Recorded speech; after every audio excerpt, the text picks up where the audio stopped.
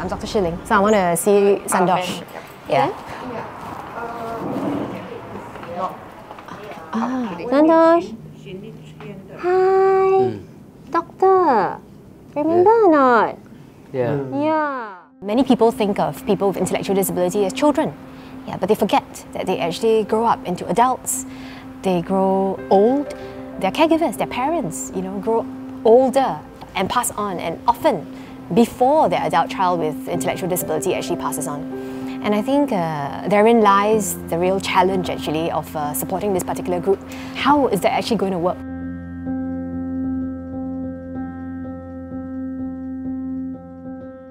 So how has the advocacy work been going, and some of these conversations that you're having even with government agencies trying to eventually get them to adopt the work, right? How's that been going?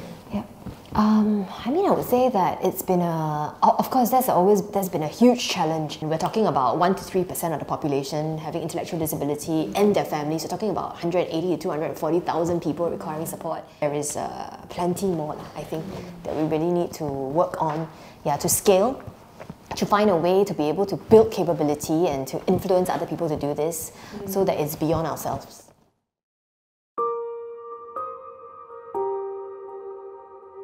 Singapore is a wealthy nation, and even though we are wealthy, the needs are still there. And I think what we're seeing right now is that the needs are growing. The pie is not necessarily growing alongside. And so this is a space that philanthropic organizations can really step into.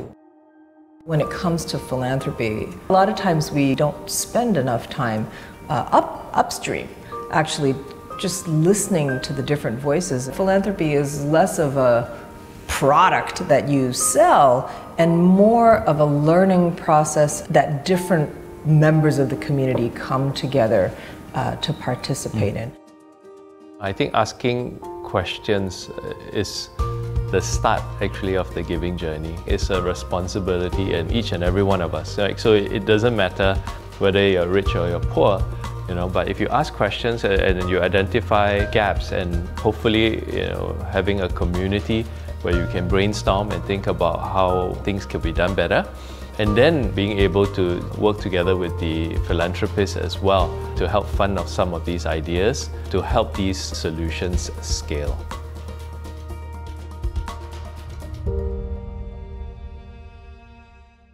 We designed this as a place for us to be able to have honest conversations, discuss trends, discuss the challenges, and maybe creative solutions that we can learn from people all around the world. Philanthropy helps the sector by providing a conducive environment for growth. And I'm glad to see the efforts that philanthropic organizations like the Majurity Trust have made towards building the ecosystem and investing in capacity building so that non-profit startups can continue to innovate sustainably.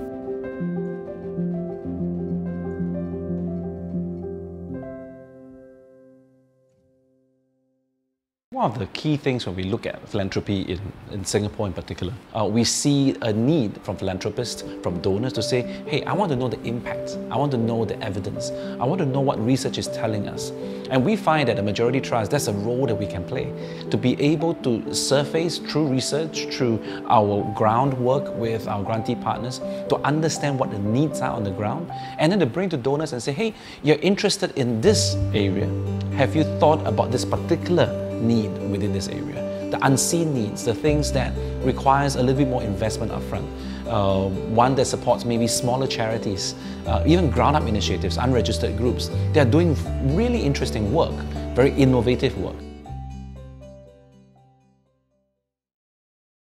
So guys, there was a film screening recently at the TMT office, not couple of just one, films. but two.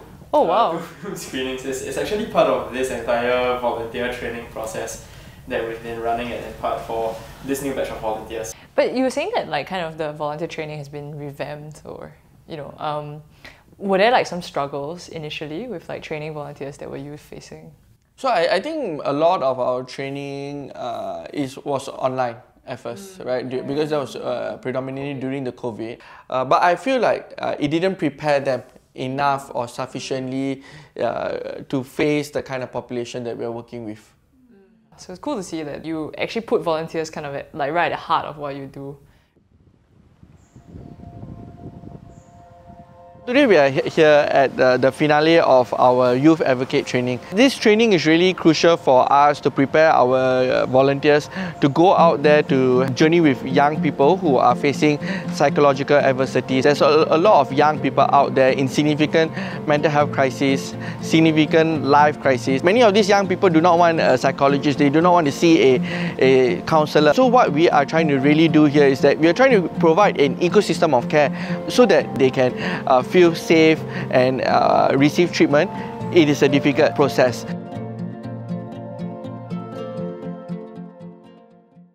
People from all walks of life have come together to help others at a time when it's tempting to just look out for oneself. In another example, the Majurity Trust, a charity, is raising $500,000 under the Singapore Strong Fund to fund ground-up projects that help the community stay strong amid the COVID-19 outbreak. How we respond to moments of challenge and crisis is a test of our individual resilience and the strength of our character. So the GIC and the Majurity Trust partnership actually started when the pandemic hit Singapore. We made a donation to the SG Strong Fund. In addition to this top-down donation, we actually contributed many projects bottom-up. There was a call to the staff to say, oh, if you wish to participate, just send in your projects, right? So TMT, they really tried to support our employees' strong sense of giving and really wanted to encourage that kind of ground-up contributions. So even now with our With Love GIC, which is our key staff volunteering platform, is actually very tied to ground-ups. So based on a network that TMT has curated for us, our staff get to volunteer with these ground-ups and support their fundraising efforts.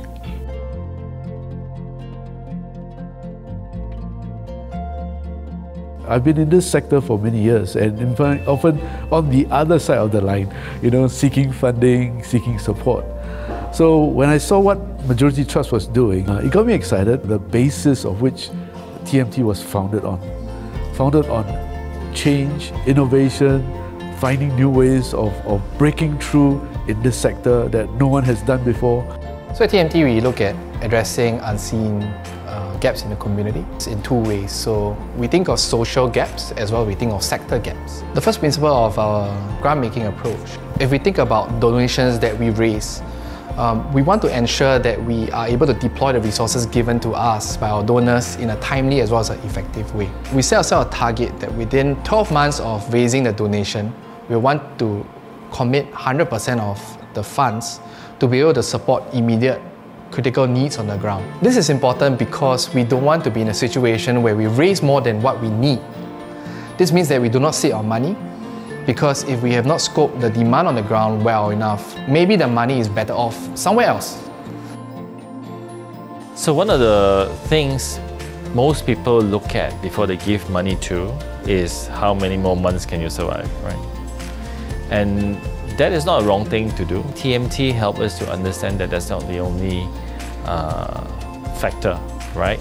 It is how they use the money. What is the actual impact? It's much more than just giving money. I think we want to get an update on the Silver Voices program. The issue now is with the ratio. So of course, when we were writing the grant, the ideal number would be 100, and then we have a 50-50 mix of like dementia and non-dementia.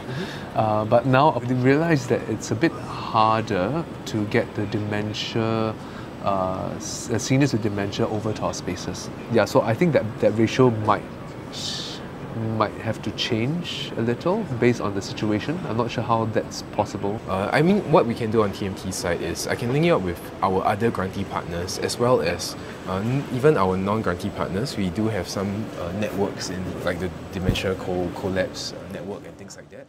I think it would be useful.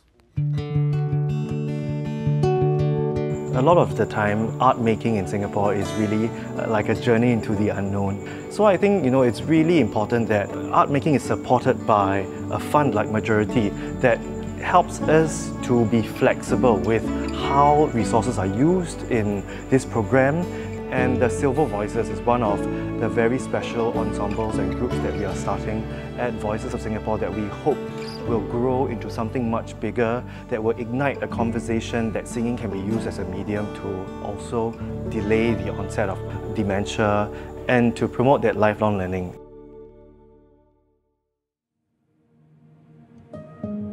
There's an old saying about society grows strong when old men plant trees under whose shade they will never sit. So one of the things that philanthropic organizations will need to do increasingly is to take the long view.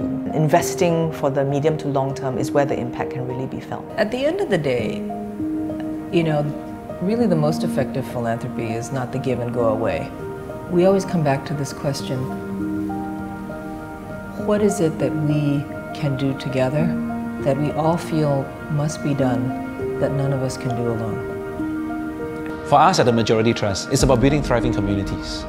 How do we help people regardless of status or stage in life thrive wherever they are? It's about thinking long term. It's about being able to reach out to the unseen needs and the unmet needs in Singapore. In each of the funds that we have, we try to find one unseen and unmet needs that we can rally resources around. Because that's how we feel we can play in a much larger ecosystem where we can actually plug in and actually play our part in surfacing things that people actually don't see. Smaller organizations people don't know. That's the role that we see us playing at the Majurity Trust.